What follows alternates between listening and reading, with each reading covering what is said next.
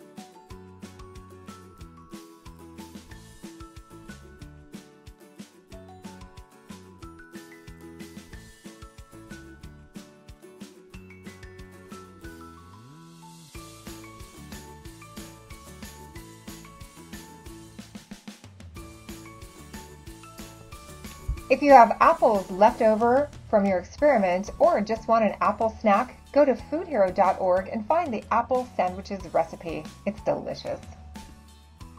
On the home page, you can find the food safety button to reach our food safety page.